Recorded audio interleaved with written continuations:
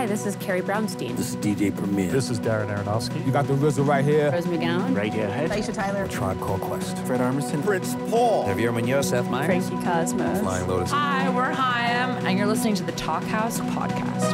Ow!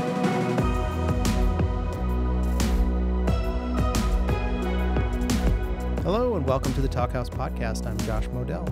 This week, we've got a great talk between two guys who don't necessarily have a ton in common musically, but who approach creativity in similar ways, and who happen to be great fans of each other's work.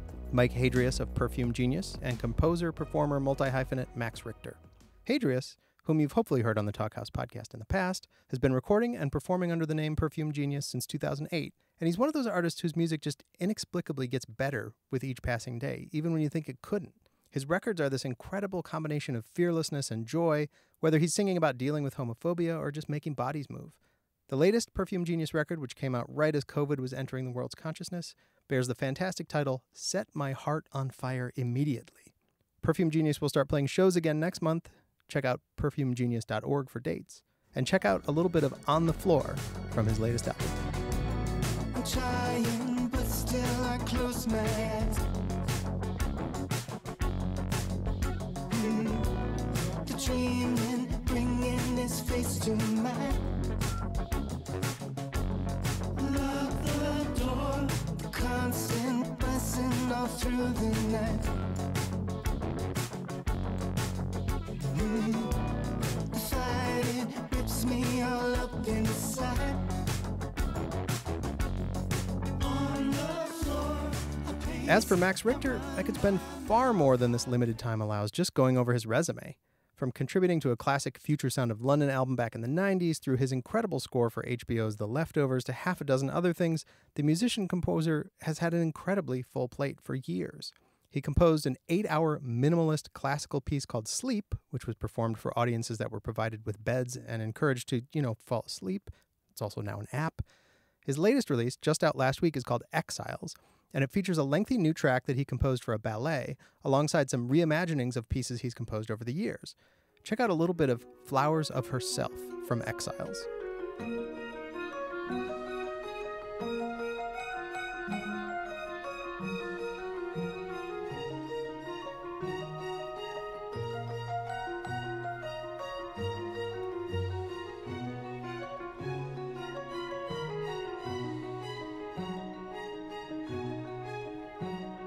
In this conversation, Richter and Hadreas talk about how making music is about articulating what can't otherwise be articulated, where to start when you're working on a soundtrack, and the joys of being influenced by other music. It's a pretty music-heavy conversation. I hope you enjoy it.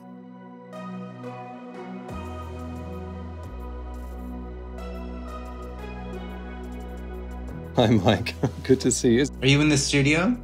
I am, yeah. Well, it's kind of work in progress, but yeah. We've just kind of done this thing we've been thinking about for like 20 years, we figured out, to get a place in the country and have a place to live and a studio. So we've built this kind of, it's like an art farm. So we've got like studios and like a garden and stuff to, place to grow things and like nuts and berries and forest. And it's kind of amazing, actually. Yeah, that sounds like the dream to me. It kind of is. It's a bit spooky because we've been thinking about it for such a long time. And now it's real, or kind of nearly real. It's kind of got a spooky unreality, even though, we're here and we're recording and we're doing it.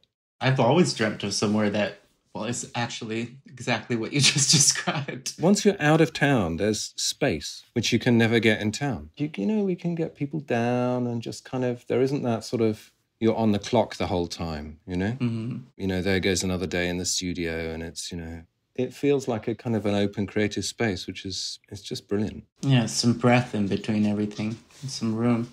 Yeah, so we've been locked down out here and it's weird. There's kind of nothing happening out here sort of ever, really. In a way, it's sort of no different from like normal times.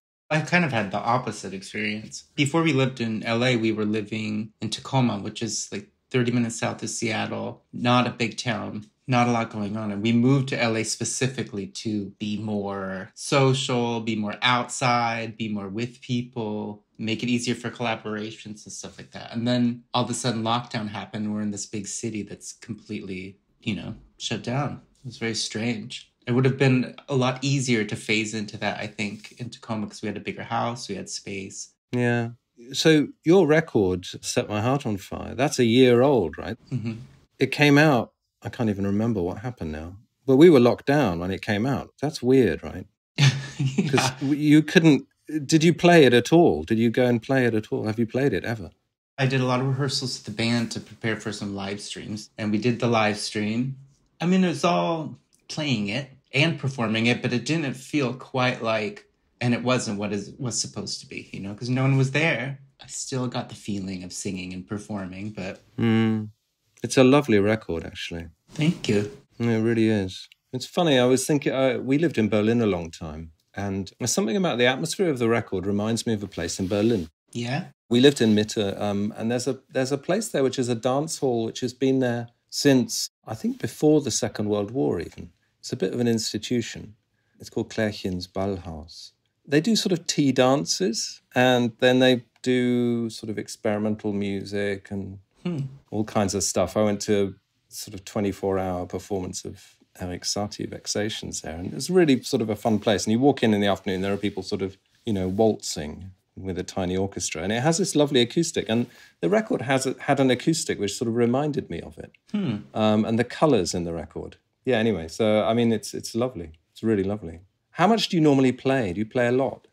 I mean, we're sort of been locked into the same routine for like a decade now, where we probably tour like a year and a half at least. Like the bulk of the like really major touring is about a year and a half. And then we'll do some one-off kind of pick-up things, but essentially I make another record and then do that again.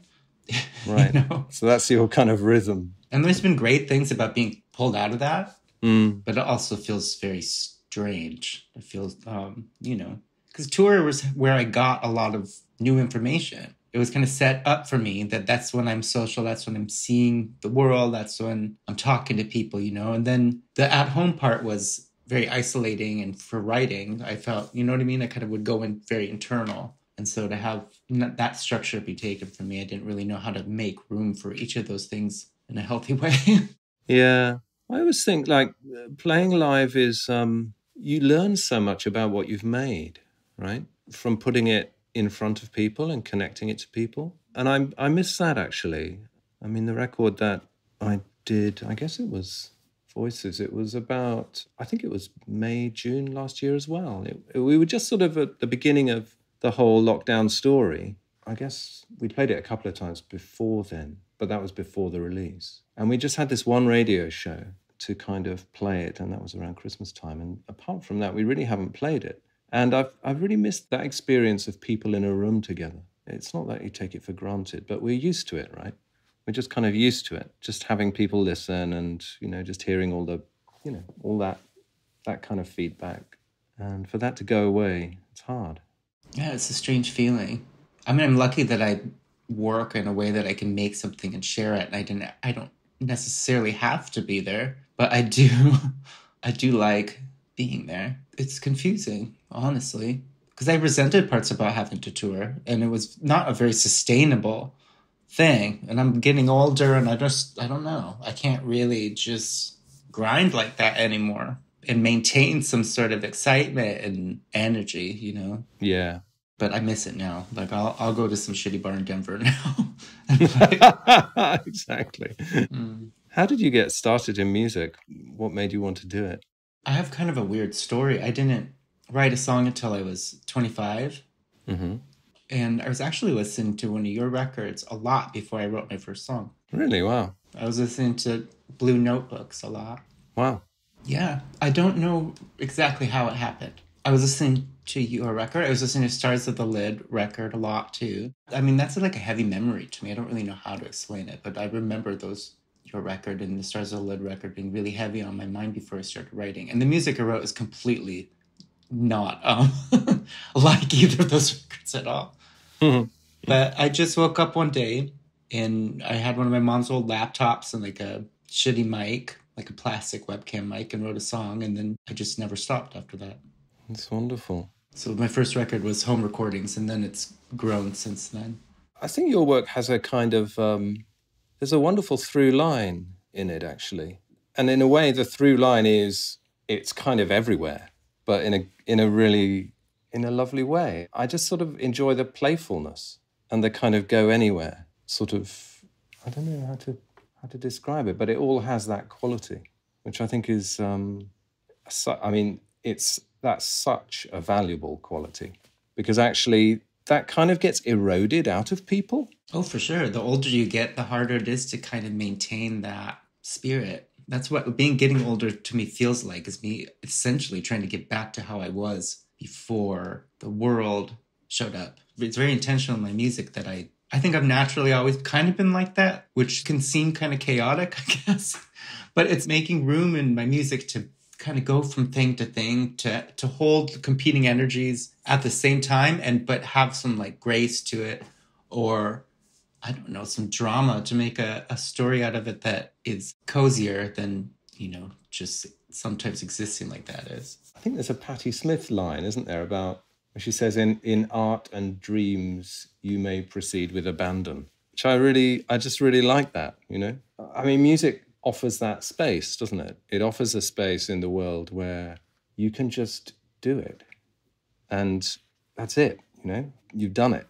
I often think that, one of the reasons I'm involved with music at all is because it offered a place where things could make sense in a way. Mm-hmm. Do you know what I mean? That little space, which is the piece of music, can be a place where things can kind of make sense. At least to you, which is, that's a wonderful thing, isn't it? And the world at large obviously kind of doesn't make sense, kind of most of the time. That resonates with me a lot. It's just like a few minutes where something is, I don't know, actually exists. Like something I can't articulate, something that I can't quite get to, or have difficulty with. That's, I guess, why I make songs, because I can't really talk about them. Exactly. What they're about, Well, and it's physical, too. I was thinking, when you were talking, I was thinking about listening to your music and how it's, like, felt physically, like, in the body. Mm. And so it's not just, like, ideas for me or, just letting my brain wander. It's, like, my body, too. And that's rare, to have that kind of dream world or that space in between things for you to be able to physically feel them.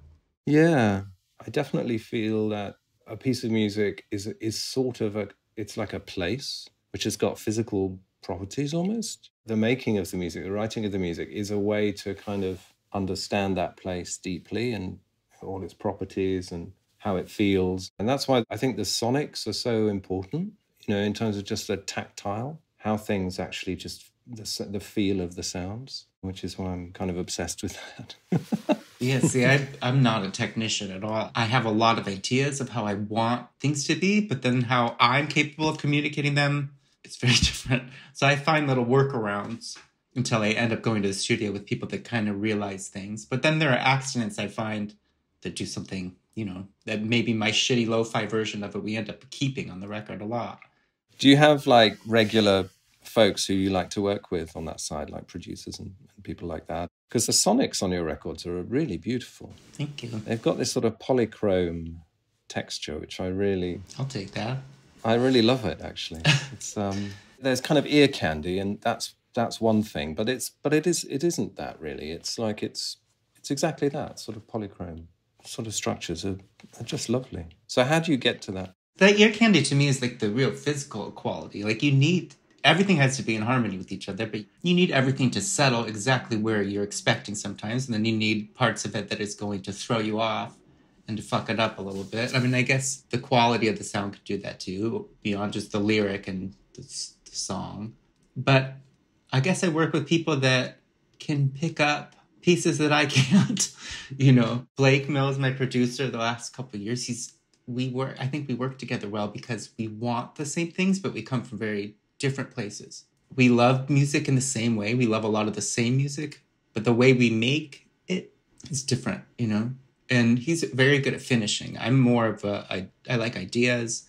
I like sketching things. I like trying. And then I don't really like finishing. I'd rather just do something else. And he's good at Which finishing is important because in the end, I'm not the one that's going to be listening to this music. So it should be packaged for other people. But you make the record you want to hear, right? First, isn't it? I mean, you make it in a way for yourself as well. Oh, yeah. Because it's like you make the record you want to hear, but it doesn't exist. So you have to make it, right? Yeah. That's definitely true, I think. How do you make a record that other people want to exist? Like because I signed on to write music for a movie, which I've never done before. And one of the things I'm nervous about is talking about music with people that aren't musicians, trying to explain, sharing things where maybe me and other musicians can see where these things are going to go. I mean, movies it's an interesting thing. It's so much about the people involved and the personalities and what the relationships are. I just sort of feel like it's a conversational process, really. And you kind of have to have something to talk about. I just always make a bunch of things because, visual people, I mean, why would they know how to talk about music? So you've got to have like an object that everyone can sort of just react to. I don't know. It's a real puzzle, scoring. I didn't ever study how to do it. So I basically don't know how to do it. But I know what sort of makes sense to me. And that is to try and kind of discover the sound of that kind of sonic fingerprint, that world, that feels like it lives in that world, that it's kind of inevitable to that world. I mean, that feeling of inevitability, that's something I sort of spend a lot of time trying to find, either in movies or in other things, really. Just generally, I love that feeling that it could only be this way. I just think there's something really, that kind of existential safety, if you like. Well, how do you gauge that, though? How do you know when you've found that thing? But I think you do. I don't know how, but you do, right? I do, yeah. Somebody asked me that recently. They're like, how do you know when whatever you made is good? And I was like, it's not a great answer, but I just do. Well, you just you have that feeling of like, no, I'm just going to stop doing this because I've done it, Yeah. Or this is what it's supposed to be, whether it's good or not. Exactly right. Yeah. And that's okay, right? It's energetic sometimes. It's not really have anything to do with the thing itself.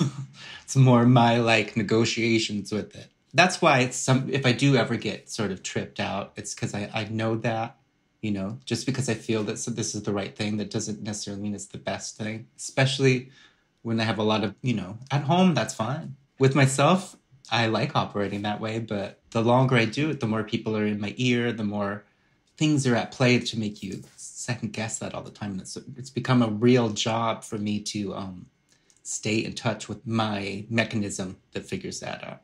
I don't know if this is some kind of strange psychosis or if I'm lucky, but I always have this feeling whenever I'm doing something that no one's ever going to hear it anyway. So I might as well just kind of do what I do because that really, I mean, like when I did Memory House, I thought that was like, ta-da! But in fact, no. I mean, it's like basically no one heard it. Hardly anyone. I heard it. Oh, well, thank you. You were one of the few. And after that, I kind of thought, oh, well, so no one is really listening. So I can just keep doing exactly what I feel like doing. And that's sort of stuck with me. It's given me some kind of a freedom. I feel like I have to cultivate that. And it's a long process of me not having that until I do. And I think those are the same thing. Like I know every time I try to write, I'm going to have to shake off a bunch of pressures and memories, of what this is like or what it... And eventually I do. And I get to someone that's a lot more like hyper present. When you're working, do you think about where you've been? Like in the previous projects? Is that part of it? Or are you kind of, is it like a blank slate? I mean, I can't really plan for any of it. It just ends up being whatever it is. But there is, usually in the beginning, I do something that's like what I've already done. And that never feels like the thing. Whenever it shifts. But I still, when it's fun to do that, when it's fun to reference things I've already done, or to really intentionally improve something or fuck with something that's already happened, I do it. Like I reuse lyrics or I kind of reference other songs. Not that anybody would care or even notice. But for me, it's fun to do that. Yeah. Well, music is also about other music, isn't it? That's something I actually really enjoy about music. That all those connections, either between, like my own stuff into previous records and that kind of those connections back or into other music. Well, I've been trying to write words, like stories recently. And I'm realizing that partly why I'm having a difficult time is that I'm not reading anything. When I make a song, I have a context because I'm an obsessive listener too. And I'm very, all over the place with my listening. And I make my own music. So when I make something, I have a sense of where it is for me, where it is for songs in general. I have a sense of where it sits, and it's hard for me to write with, and it's also kind of liberating at the same time because I'd have no idea if it's good or bad. I kind of have, whether I'm right or wrong, when I'm writing a song, it's like, when I'm onto something, I know. Yeah, that's a nice feeling. That feeling of when the material starts to kind of do stuff, that's an amazing thing, isn't it? And it kind of takes off. Yeah. Then it feels like channeling a little bit. I mean, it's still work, and there's still a lot of math involved in it. But there are parts of it that just feel like letting it happen.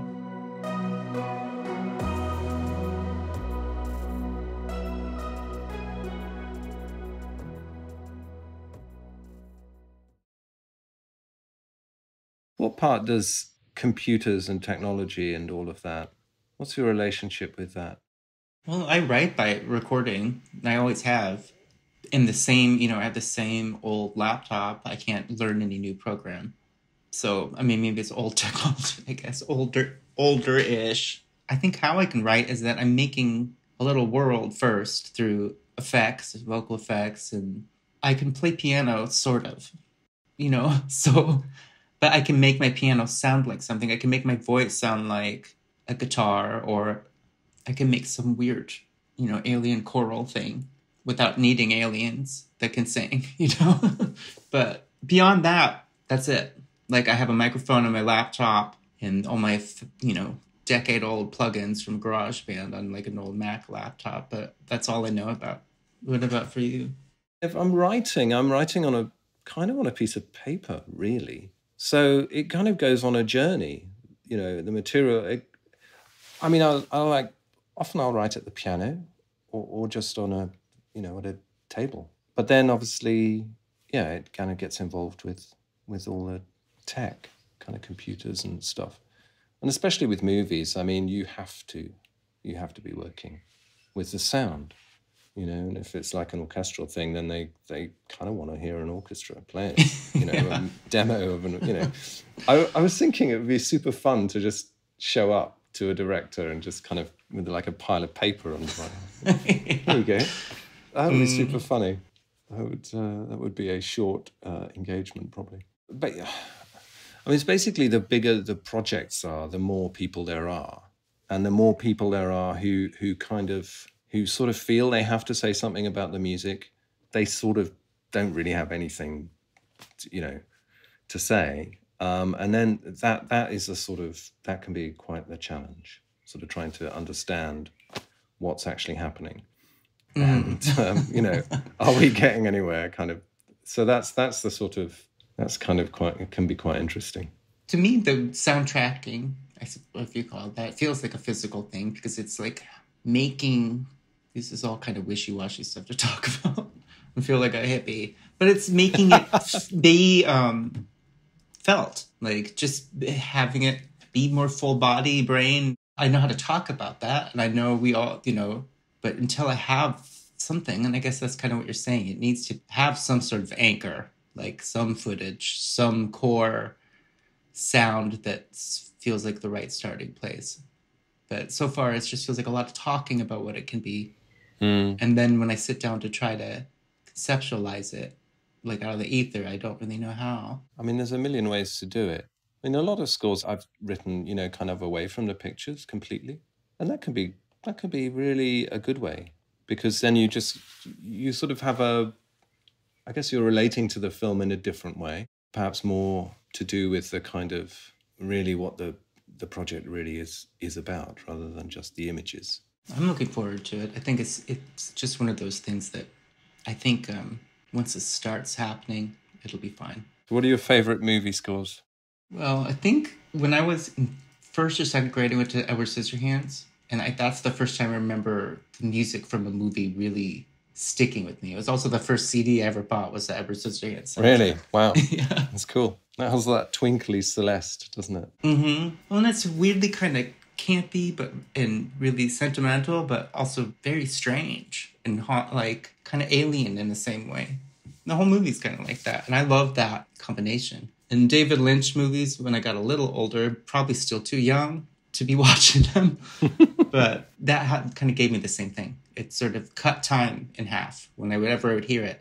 And whenever I would hear it not attached to the TV shows or the movies, I still was fully in the world whenever it came on, you know?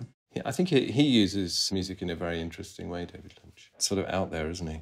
Mm-hmm. I just remember seeing Blue Velvet as a kid, being absolutely just so terrified. Yeah. But the music is amazing against what's going on. This kind of very sort of gentle, rather sad sort of ballad. Mm-hmm. There's something really satisfying to that for me, just kind of reframing these really sweet, like not difficult at all ballads, but making them kind of scary or making them fucked up, just fucking with them in some way. For some reason, even as a little kid, because Hairspray is another movie I loved. I don't even remember the score, but that was made for kids, but there's some kind of icky, campy element to the movie too. And maybe it's just sort of like an outsider-y quality or just feeling some sort of ickiness underneath everything when I was a kid and then kind of being enamored with it. But I like all that stuff existing at the same time. What are you working on now? I guess it's hard to talk about things as you're working on them. You're not supposed to. We've been slightly kind of been in this sort of blizzard of this build, finishing this place off. But I'm starting it. It's a TV show. It's a 10-parter. It's nice, actually. Really good. It's kind of end of the world type show, but it's a nice journey. I like that. I will be watching that. I think I've read and watched every post-apocalyptic story. It's sort of about the end of the world, but the end of the world is sort of, that's not the main thing. It's mostly about the people and their relationships and the feelings and all the chaos of their sort of slightly dysfunctional lives. But also it's the end of the world. But that's not the main thing. It's not. Right. It's like, we've got to sort this out. Well, everything feels like that right now sometimes a little bit. It must feel like that for young people even more so. Just sort of trying to exist and live in a world that's not set up for them, that's going to blow up. And I can feel that in the things that they're making. They're a little more wild in a way that when I was that age, I don't think things were making. They're more angsty and in response to the world. It's a super hard time. And not just really not just because of the pandemic, but because of everything else. Yeah. I mean, the pandemic's like, oh, great, and now a pandemic. Mm-hmm. But, it was already, things, politically, socially, in terms of economics, everything, all the systems are messed up. Yeah. They're all wrong. The whole sort of structure of the world that we've built is kind of wrong. Yeah. Pretty much. Well, and it felt kind of biblical sometimes. Like we had a earthquake and I was like, this is another ingredient. Like something is gonna happen, I think for kids, who are growing up now, it's obviously a really challenging time. But also, I do feel kind of hopeful though, in a way, because there is a kind of an activist spirit and an engagedness and a willingness to just be different and do things differently, which I think is really exciting. And that connectivity that we all live with now really, in a way, supports that. I mean, it's obviously has its challenges, but I do feel kind of, in a way, hopeful. But, it's an interesting time. It's an interesting time to try to make things, too. It really is. I sometimes don't know how much of that to bring with me and how much of it to, set aside. And then also, sometimes I don't know if that's really irresponsible of me to do, So... Or if people are going to want to hear something that is not attached to it as a sort of freeing and sort of be liberated from it for 5 minutes or whatever. I don't know. I think, if we sort of fast forward, 20 years or something, will there be a sort of a pandemic era, will there be like art which is definitely feels like it's pandemic era? There might be in other parts of the world. I think there'll just be mass shootings in the United States. It'll just be constant gunfire. That will be just our response. Yeah. That's right, yeah. Yeah, just exchange of gunfire all the time. Yeah, strange times. Yeah. Yeah, okay. Okay. Should we call it? On that happy note. Yeah. Okay. All right. Well, look, it's really nice to talk to you. Yeah, nice to talk to you too. I'm a big fan. Thanks for listening to the Talkhouse Podcast, and thanks to Max Richter and Mike Hadreas, aka Perfume Genius, for chatting. If you liked what you heard, please take a dive into each of their catalogs. They are vast and full of treasures. This episode was produced by Melissa Kaplan, and the Talkhouse theme is composed and performed by The Range. See you next time.